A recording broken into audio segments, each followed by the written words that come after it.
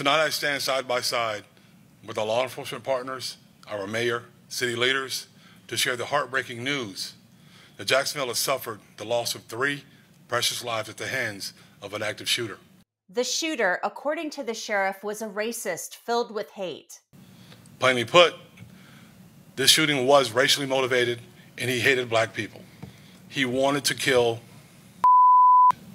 That's the one and only time I'll use that word. I'm Angenette Levy. Thanks for joining us here on Law and Crime. 3 families are grieving in Jacksonville, Florida, after their loved ones were senselessly murdered over the weekend. The sheriff in Jacksonville says the shooter picked his victims simply because of the color of their skin. The incident in Jacksonville started at 11:39 a.m. on Saturday. Sheriff Cook gave us information that he left Clay County, headed to Jacksonville. At 1:18 p.m., he texted his father and told his father to check his computer. At 1:53 p.m., the shooter's family members called the Clay County Sheriff's Office. By that time, he had already began shooting in Jacksonville. It's unclear at this point how the Clay County Sheriff had that information about Ryan Palmeter. Palmeter's father said in the 911 call that his son was prescribed an antidepressant but wasn't taking it. It was called escitalopram. All right. And does your son go anywhere that you know of? Is there, like, common places he goes to? No, he doesn't go anywhere. Oh, he doesn't go anywhere? Yeah, he flunked out of Flagler College, moved home about a couple years ago. Had a job for a while at Home Depot and lost that job and pretty much been living in his room. We do know that he's receiving psychiatric help. He has been? Yes, okay. And he's been on meds too. And do you know if he's still taking it or if he's been stopping? It looks like he stopped. 10 milligram tablets, but it doesn't look like he's been taking them. This was filled July 23rd and the bottle's full. But less than 2 hours later, Sheriff T.K. Waters says Ryan Palmeter went on a mission to murder black people. Outfitted with a tactical vest, armed with an AR-style rifle, and a handgun. Then the shooter killed 3 people before turning the gun on himself, taking his own life. Other than the 3 individuals killed and the shooter himself, there are no additional people who suffered gunshot wounds. We are not identifying the deceased victims at this time, but I can tell you that there are 2 male victims and 1 female victim. All of the deceased victims are black. Angela Michelle Carr, 52 years old. Angenette Joseph, or AJ Laguerre Jr., 19 years old. And Gerald Deshawn Gallion, 29 years old. Sheriff Waters released portions of surveillance video that showed Palmeter in action. Waters said the shooting started at 1:08 p.m. on Saturday after a campus police officer saw Palmeter acting suspiciously. At 12:58 and 17 seconds, EWU security follows our suspect out of the parking lot. Between EWU security leaving the parking lot and ShotSpotter 911 call at Dollar General at 1:08:04, EWU flags down JSO officer and says there's a suspicious person on campus. A white male, heavy-set, wearing a gray tank top, black shorts, bulletproof vest, and blue latex gloves, and a tan Kia. That was the description they thought. They thought he was in a Kia. ShotSpotter is a technology that alerts law enforcement to the sound of gunfire. At 1:08, Sheriff Waters says Palmeter started shooting. At 1:08 and 13 seconds, the suspect's on video in the parking lot in front of the store, shooting into a black Kia and murders the first victim, Ms. Angela Carr. The suspect enters the Dollar General store and engages the second victim.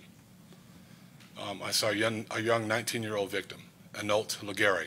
Sheriff Waters says terrified customers ran out of the store's back door.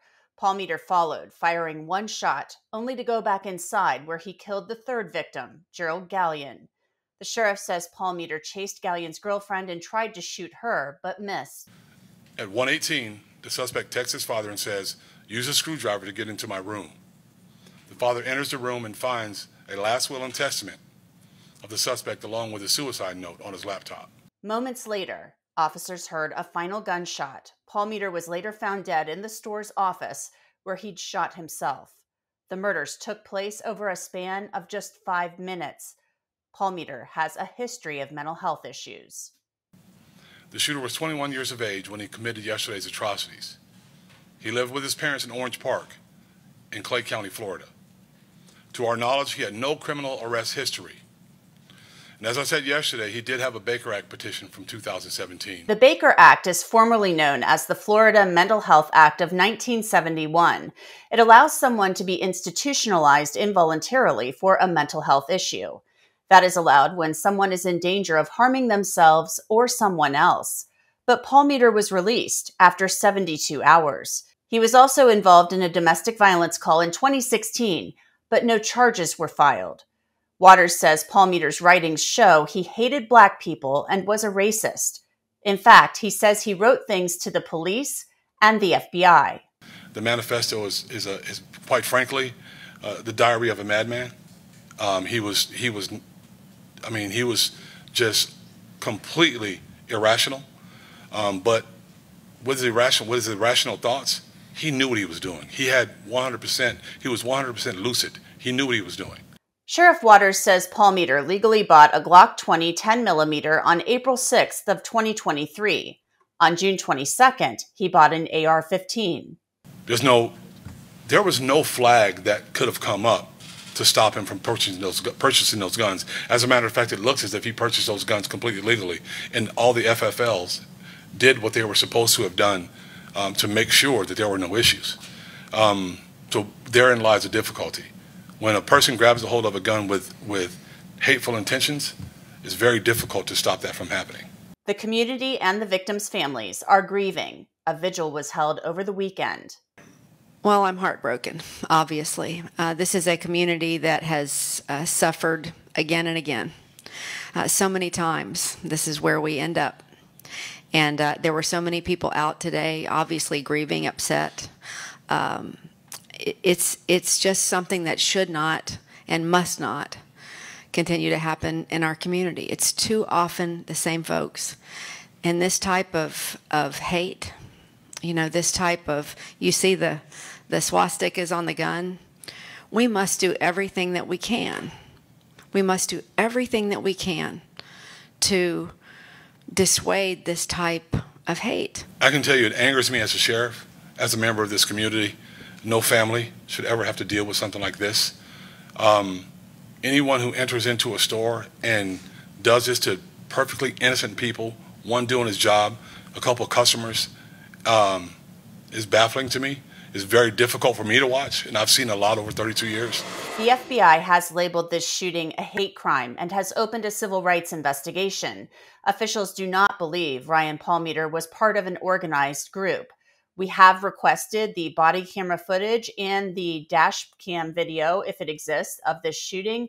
So far, our request has been denied because it's an open investigation. For Law and Crime, I'm Angenette Levy.